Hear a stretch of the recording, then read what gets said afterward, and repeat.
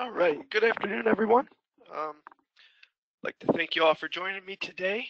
My name is John Laffey, and in today's presentation, we're going to be taking a look at some best practices for working remotely or from your house securely.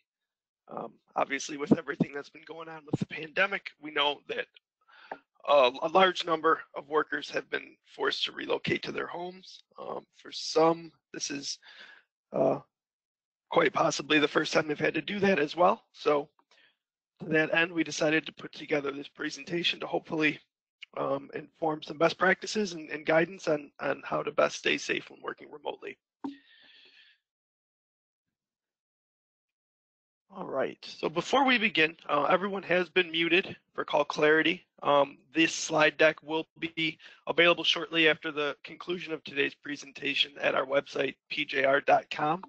Under the training link, you will find a link to past webinar slides where you can download this slide deck as well as any slide deck from any of the various webinars that we give on a number of standards and topics. Additionally, a recording of this webinar will be available for review on YouTube. We have a channel on YouTube. Simply navigate to their site, search for Perry Johnson Registrars to check them out, and it's all free. Before we begin, I just wanted to relay a message from our president, Terry Boboyage. He would like to thank you all for joining us today.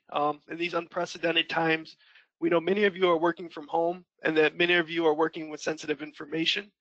Our hope is to inform you with some best practices and advice for staying safe while working from home in today's presentation. If you have any questions or would like to get more information regarding ISO 27001 or information security in general, please call us at 800-800-7910 or visit our website at www.pjr.com. And he'd sincerely like to thank you all for attending and ask that you all stay safe and healthy. And we're hopeful to be getting through this as soon as possible, just like I'm sure all of you are. All right, so in today's presentation, specifically what we're going to look at is basically two different angles.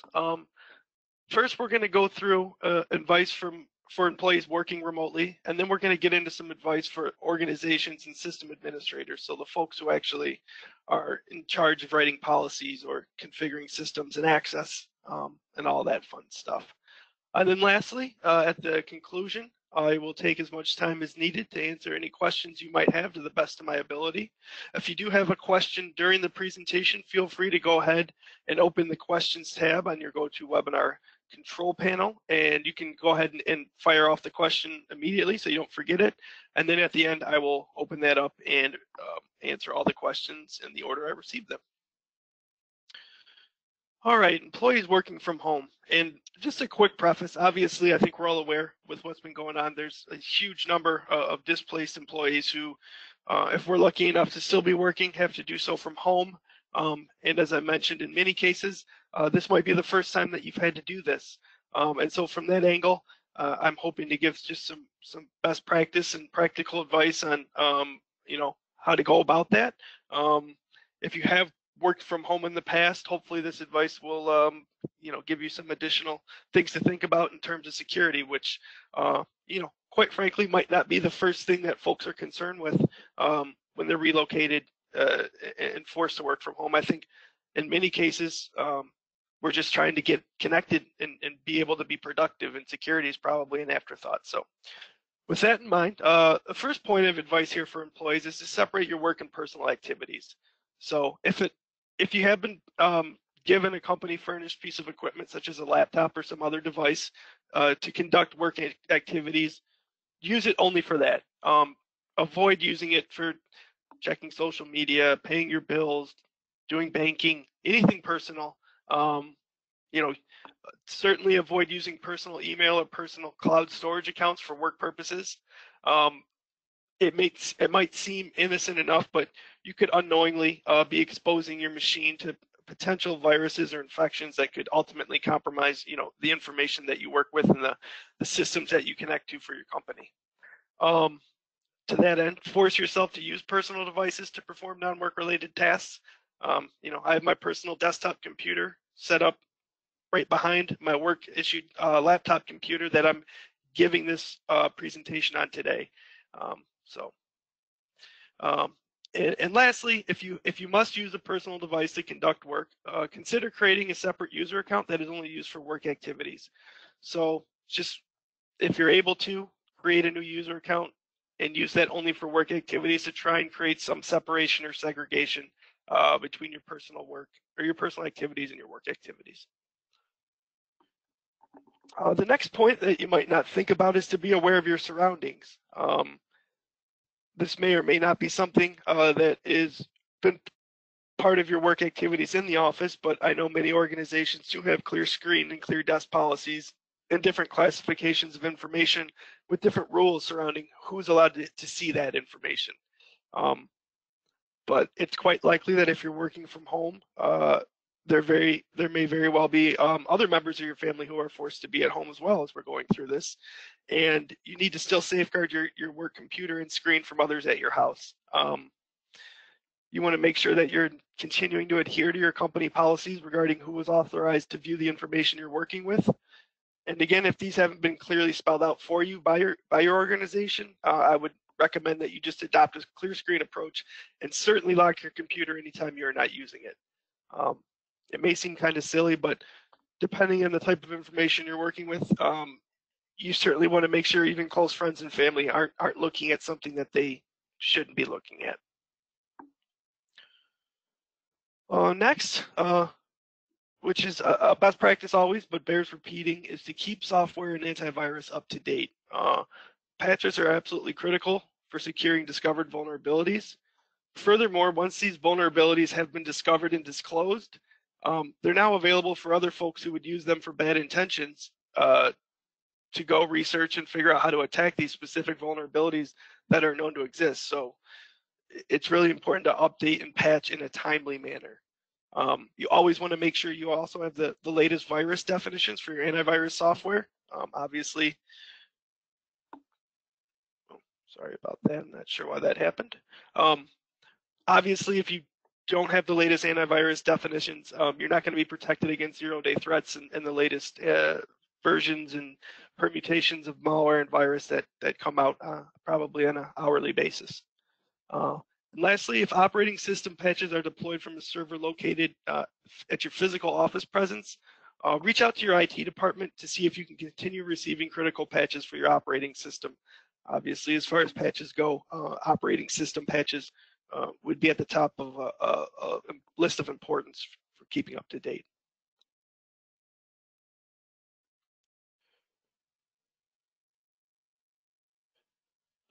Next point, which is probably something you all hear on a regular basis, but I think it's even more important now, is to be cautious about phishing emails. So would-be thieves unfortunately use times of crises like the current pandemic as an opportunity to compromise systems a number of ways, but certainly via phishing attacks. And actually, just prior to kicking off this webinar today, I was reading the EMR ISAC infogram from today, and IBM has reported that coronavirus-themed spam has increased 14,000% in the last 2 weeks. And there's also some pretty disturbing reports about an uptick in,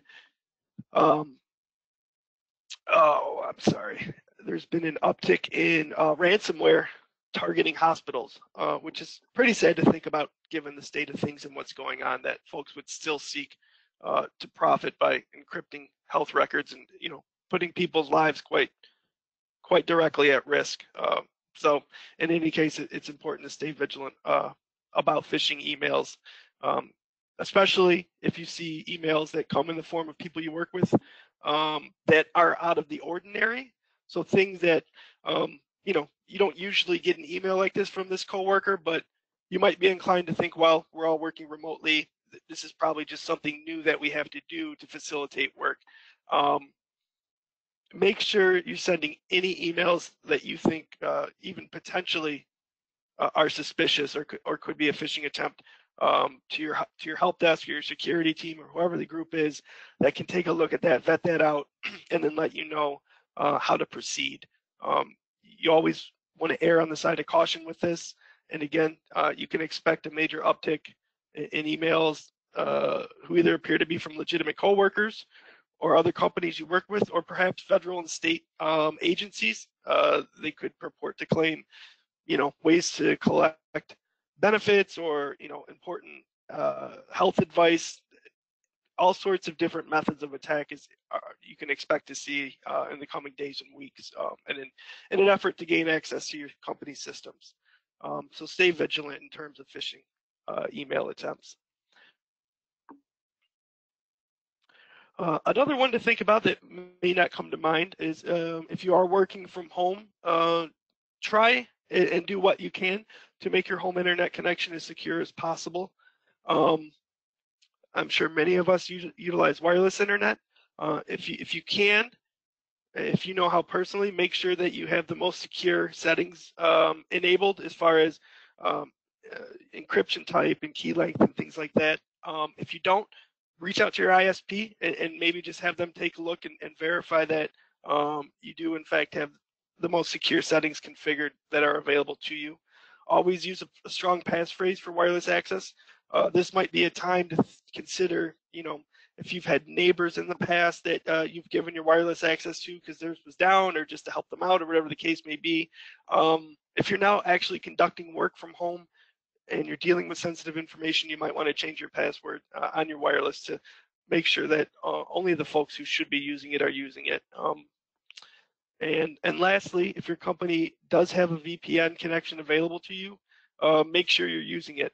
In many cases, you may be forced to use it in order to connect to your company's assets, but in the event that it's optional, definitely exercise that option. That's going to give you an encrypted connection to your company assets. That's going to remove any possibility of folks, maybe who are lurking on your wireless connection or somewhere in between your connection and your company's connection, from being able to sniff packets and eavesdrop and see information that they shouldn't have access to. And lastly, just a reiteration to continue to follow company policies. It's just as important, if not more important, when working remotely, to continue to follow security policies as it is in the office. Make sure you're familiar with your organization's expectations, specifically regarding remote access, using personal devices for work, and backing up and saving work data. And if you're unsure if something you're doing is secure or not, reach out to your system administrators or help desk and ask.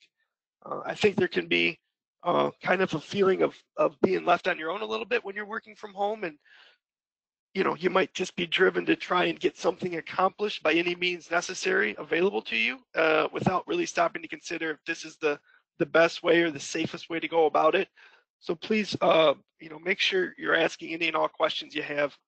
Again, always going to want to err on the side of caution with this.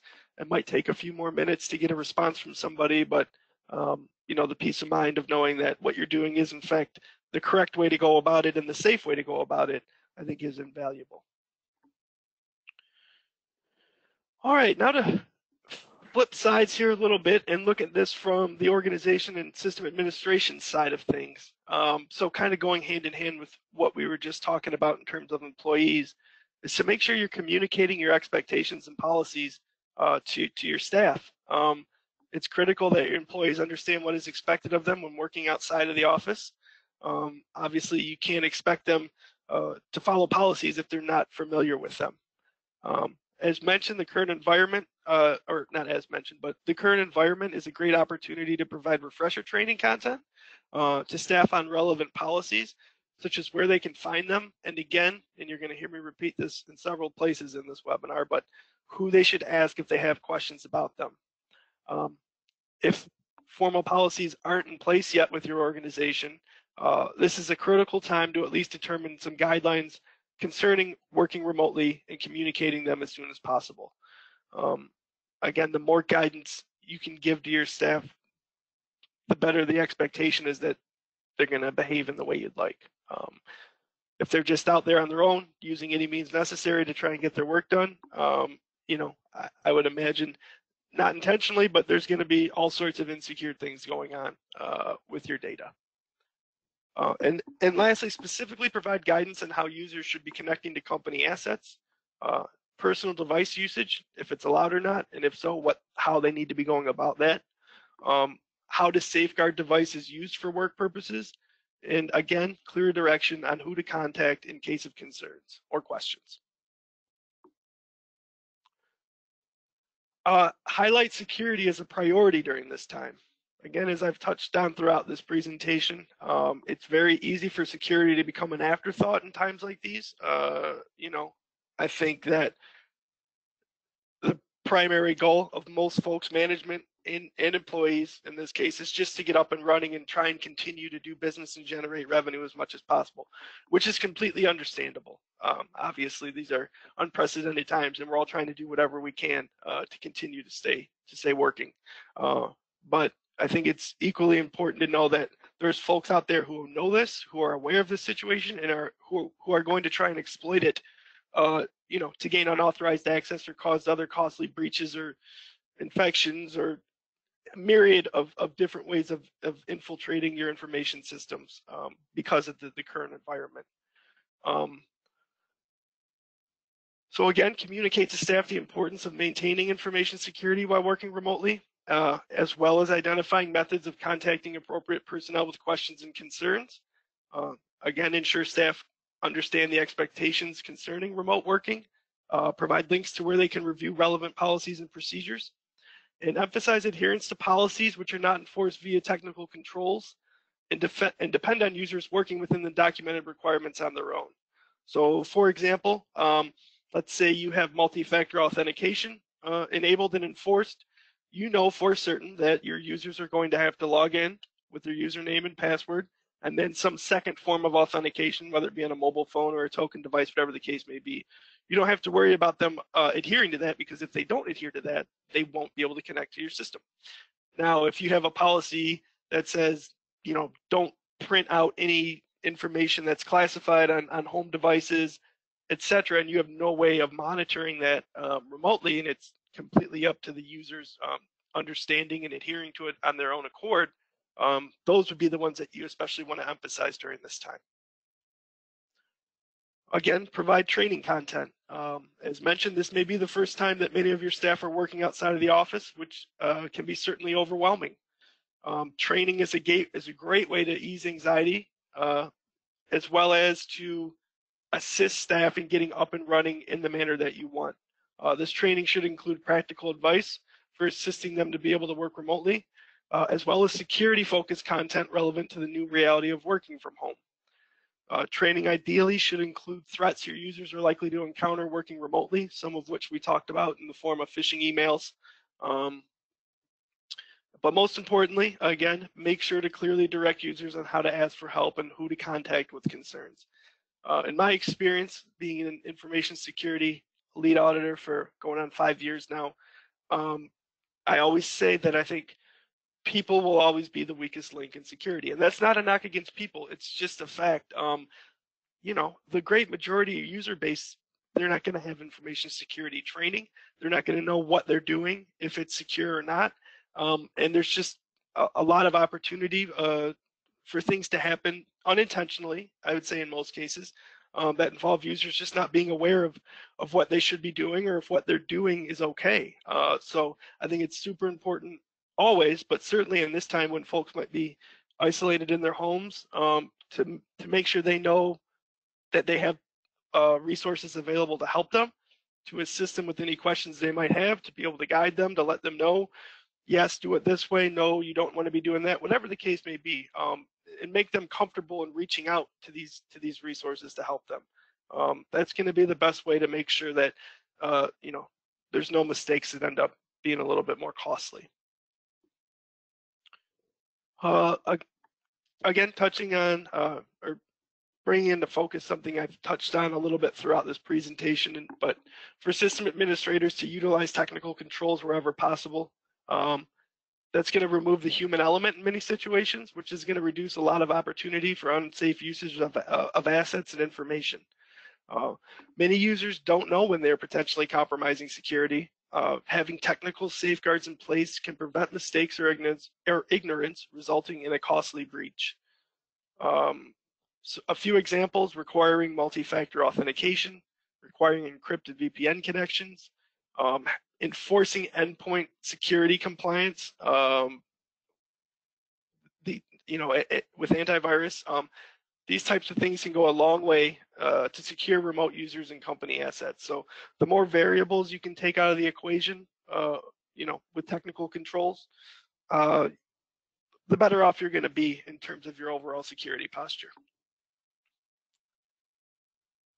And another really important thing for system administrators and management to do during this time is to reevaluate risk, evaluate new or changed risks. For many organizations, there's going to be a lot of users working remotely that haven't in the past, and maybe things have had to be changed. Maybe IP phones have needed to be sent home. Maybe things had to be configured differently on the company side to allow these devices to talk to things coming from the internet as opposed from within the local office. So take the time to evaluate the changes that have been made to enable business to continue and the risks or potential risks associated with those changes.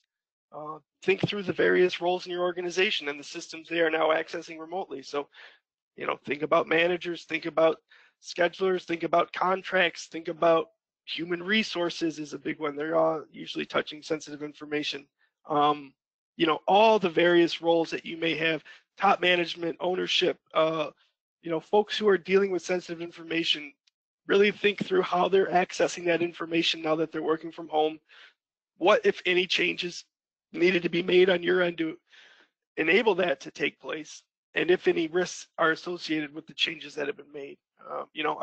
Ask yourself questions like, is additional encryption required?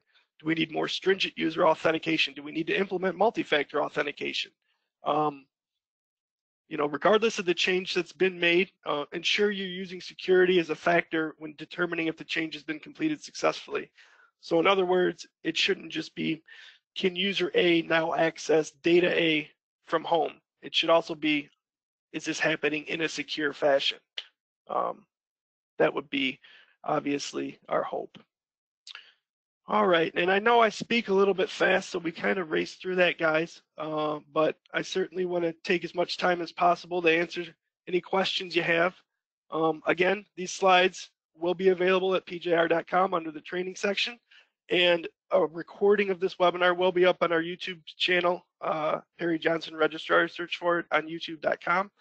Additionally, if you have any questions for me, please feel free to reach out to me at jlaffey@pjr.com.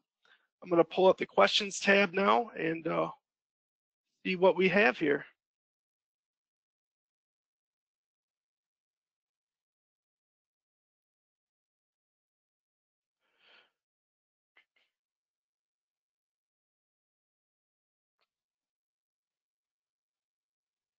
All right, so nothing so far, but guys, again, feel free, please. Any questions you have, I'd love to answer it to the best of my ability. If not, I'd certainly like to thank you for joining us today, and hoping that you and yours are staying safe in this time and hopefully not losing your sanity, as we've all been cooped up for a couple of weeks now. And well, it looks like we're going to have a few more at least. So everybody trying to stay as safe and calm as you can and secure. Again, thank you for joining us, and I'll hang out here for a couple minutes and see if any questions trickle in.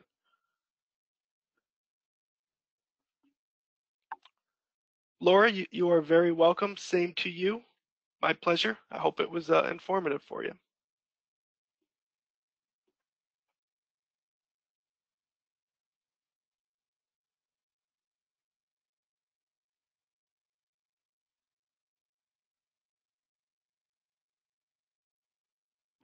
Bill, thanks so much for the kind words, and thanks for attending.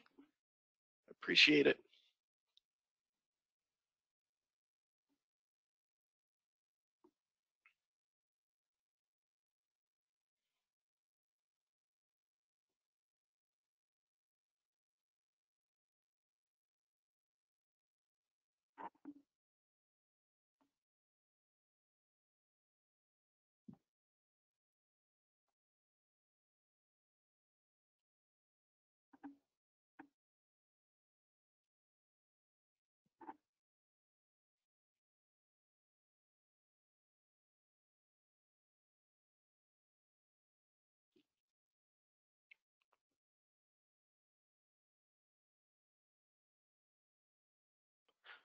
All right, well, looks like everyone's trickling out. I'm not seeing any more questions. So again, thank you all very much for attending. I hope you have a great weekend. And hopefully, if it's nice, you can get outside and get out from being cooped up in your houses and get a little fresh air. And I hope you all stay safe and take care. And we'll be doing another webinar next Friday. I'll be talking about the most common NCRs in my ISO 27001 audits that I encounter, and some strategies to maybe avoid getting those for your own ISO 27001 system. Thank you again. Have a great weekend.